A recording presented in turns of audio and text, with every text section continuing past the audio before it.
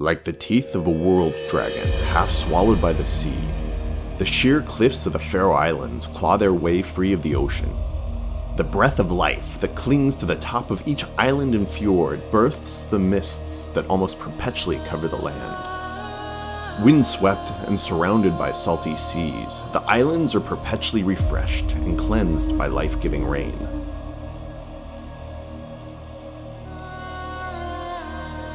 You'll often hear the Faroe Islands described as a place very similar to Iceland, Norway, or Scotland. While it shares the same treeless drama and echoes of magnificent cliffs and seascapes, it is its own entity and experience entirely.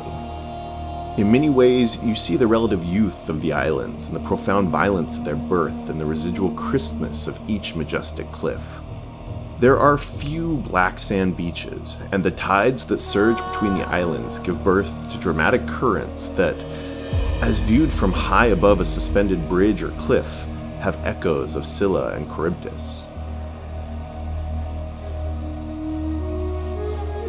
Harbors and safe ports throughout the islands were often less a beach, and more a small cove that would protect from the crashing waves just long enough to hoist a small fishing craft 20 feet or more up and out of harm's way.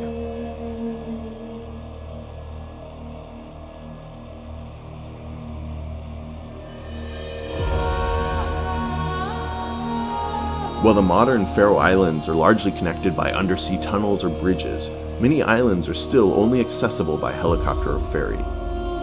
With the weather's violent and unpredictable nature, reaching these can be a challenge. Ferries are often cancelled, helicopters grounded due to wind or fog.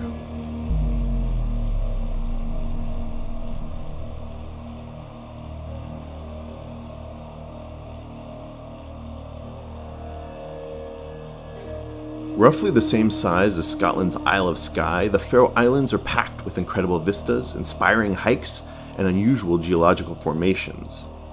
These help contribute to what makes it so mesmerizing.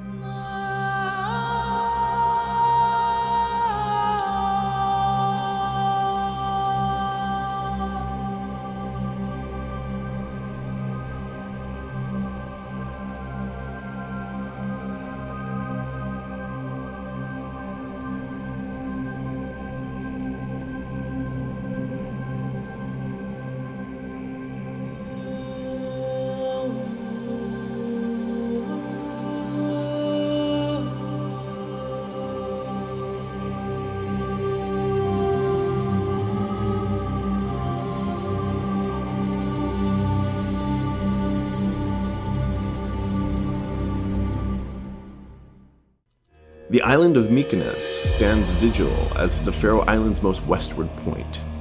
Split between dramatic 500-plus meter high cliffs and more gentle weather-worn sea cliffs with slanted grassland, it serves as the primary nesting ground for the country's puffin colony. With fewer than 100 visitors a day, it's a rare gem. As we hiked westward, we were immediately greeted by thousands of puffins, many of which tolerated our presence just a few feet away.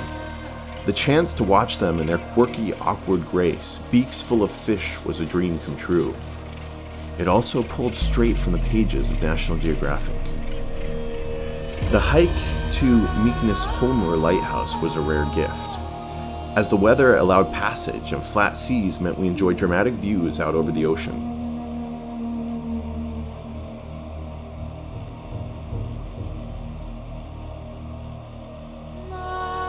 The ever-changing nature of the Faroe Islands weather is every bit as important as any set location to visit.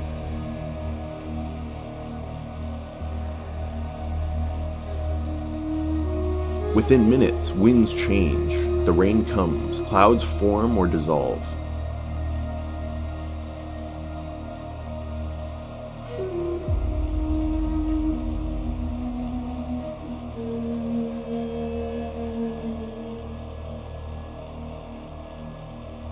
The island's countless waterfalls are either invigorated and given fresh life, or dry up and fade into the black rock and green peat blanket that covers the countryside, leaving behind only scars.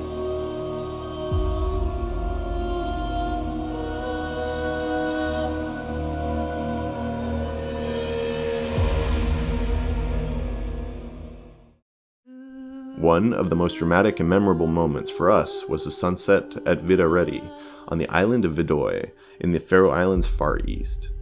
There, the fjord between islands offers an incredible westward view, framed by steep cliffs of the nearby mountains and with a glimpse down past the tips of the islands of Bordøy, Kunoy, and Kalsoy.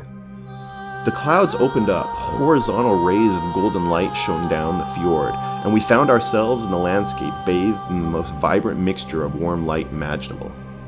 It was unlike any sunset I've seen before, and as it stretched on, we made our way past a seaside church and down to the water's edge. There we watched in wonder as wave after wave of fresh colors, from golds to purples and deep blues, revealed the landscape. The deep, cold ocean water brings with it rich blues that stand in stark contrast to the pure whites of the sea foam. It is only fitting that the Faroes still speak the language of their Viking forefathers. With a rich history of nearly 1,500 years of human habitation, the raw and dramatic nature of the Faroe Islands offers a glimpse into the landscapes that inspired the great sagas. It is a land of magic, a land of mystery. It is an island straight from the storybooks, and one that will forever remain bathed in mist and fog, beckoning with its own siren's call to curious explorers and adventurers alike.